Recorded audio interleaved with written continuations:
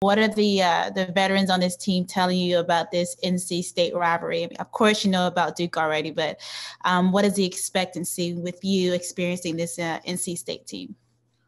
Just they're just telling me like that it's a big rivalry. That we're just gonna go out here and play our hardest. Because we know what's up at stake. First ACC game, so got to come out of there with a win. So yeah, so it's just they're just telling me to lock in and that our team lead our team to this win. CL, then Andrew Jones.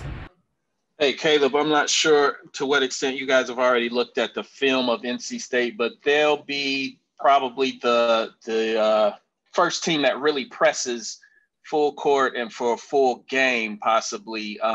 What do you see as the challenges of facing a team like that? And do you feel like there are ways to exploit, a team that gets you guys going fast? Yeah, just moving the ball with the pass. That we've been working on that in the last practice, just moving the ball with the pass and a lot of movement. So don't let the ball get stagnant. Don't let them trap us in a trapping spot. So, yeah, we've been working on that in the last practice, and we're gonna work on that today. Do you feel like the game is slowing down for you? A lot of players, a lot of freshmen, when they come in, talk about that when they really get control of their game. Do you feel like that after only 2 turnovers against Kentucky?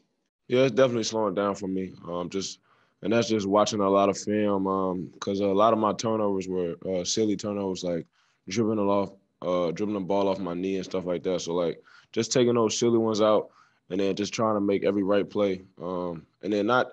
I was trying not to make a mistake. If you try not to make a mistake, you're gonna make a mistake. So, just being more comfortable out there playing point guard, leading this team, and like I said, making the right plays. Everything else gonna fall for itself. Andrew Jones, then Ross. Caleb, after looking at the film from the Kentucky game and talking with Coach, what are a couple areas you think you made a lot of progress in? I just think my decision making. I got to get better at my shot selection on certain shots. I think I had like 3 bad ones. But yeah, just watching a lot of film, he just told me that I did make progress, getting the bigs the ball more, pushing the pace. I got to get better at that as well, just constant pushing the pace. But yeah, he just said overall I matured in that game because, like I said, six assists, 2 turnovers with the last one. I'm sorry. Is part of the game slowing down for you, instinctively doing those things more than having to think about it on the court? Yeah, like I said, I just watch a lot of film, watching a lot of film of myself out there, and then just knowing the offense. Yeah, it's definitely slowing down for me. Ross, then Greg Barnes. Hey, Caleb, what do you think Kerwin Walton's role is on this team? I know he had a pretty big game, a big boost on Saturday. Just being our shooter. That's his role. He shoots the ball very well. He's the best shooter on this team for sure.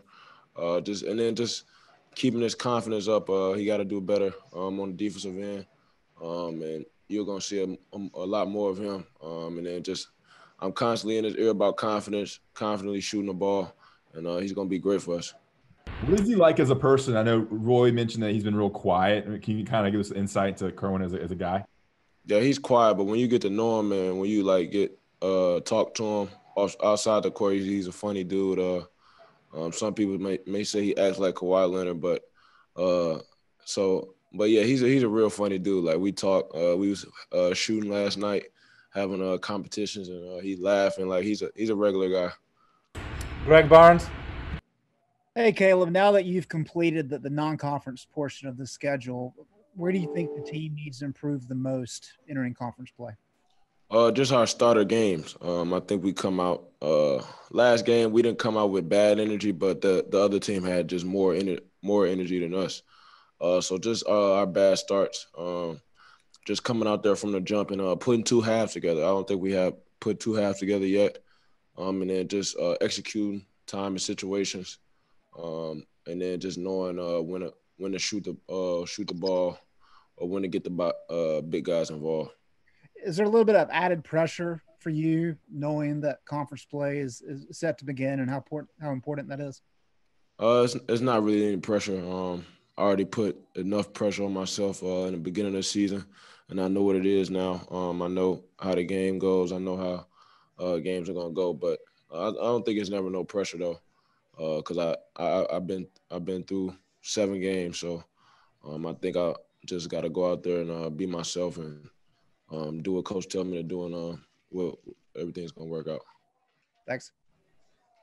Time for 2 last questions. Vashti.